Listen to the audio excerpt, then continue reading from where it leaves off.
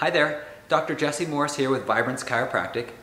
So far in this video series, we've established that health is an expression of how well we function, adapt, and regenerate.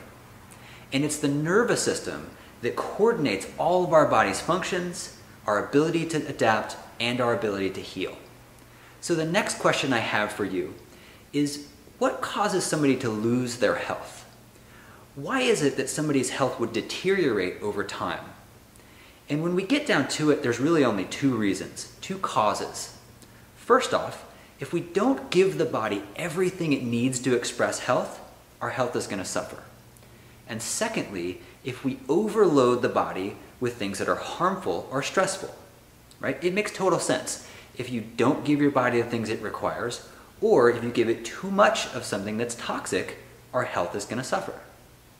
So let me give you a couple of examples, really simple, easy examples, right? If you don't get enough exercise, or you don't drink enough water, or you don't eat enough vegetables, right, our health is going to suffer. On the other hand, if you drink too much alcohol, if you eat too much sugar, if you have too much stress in your life, that's going to be toxic for the body, and the same thing's going to happen. Our health is going to decline over time. So with that understanding, I would encourage you to ask two questions. First off, am I giving my body everything it needs to express health, all the essential nutrients? And secondly, am I doing anything that's consistently creating stress or harm to my body?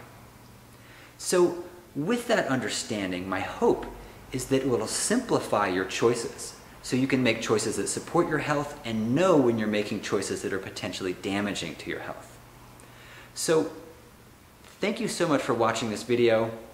I hope this is helpful, and I hope you can put this to work and so you can get healthy and stay healthy.